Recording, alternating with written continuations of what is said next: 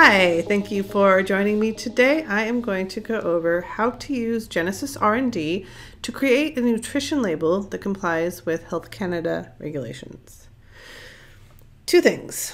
One, you have to have the Canada module to do this. And two, as often happens in these tutorials, this one assumes that you have your recipe or formula already created. So with that recipe on screen, click View Label.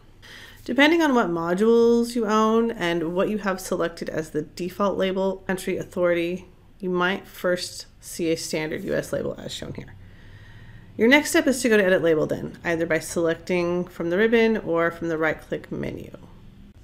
When the Label Settings dialog opens, for country authority, select Canada. It's never a bad idea to enter your household measures here, so I'm going to enter 1 cup for English and 1 tasse for French. I also know that this recipe makes 8 servings, so I'm going to enter that as well. And then click OK. Right there, we have the standard vertical full Canada label.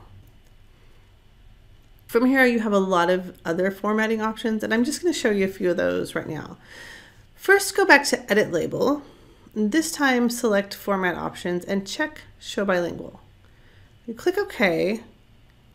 And then you'll see a Canada bilingual label with English and French. Just something to note real quick right here, if this label used French as the first language, the program would assume the punctuations should also change, and you would see commas instead of periods for the decimal places. Now, if you have a small package that can't quite accommodate the standard vertical label, you can use the standard narrow format. Again, go to Edit Label and select General. This time for style, select standard narrow and click OK. This is the standard narrow label. Remember, we checked show bilingual earlier. I didn't uncheck it this time, but this is not a bilingual label. Why?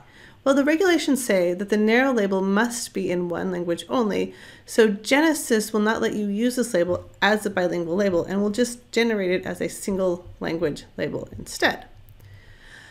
Let's look at one more format here, the Simplified Single Serving Prepackaged Products label. This is for single serving items only, and there are some parameters that it has to fit before you can use it, but I'm going to show you it right now real quickly. I'm going to use a new recipe for this, my small carton of chocolate milk. So click Edit Label again, and for display type, this time select Single Serving Prepackaged Products. Now go to Format Options and make sure Show Bilingual is unchecked so I can show you something again. Click OK, and then click View Label.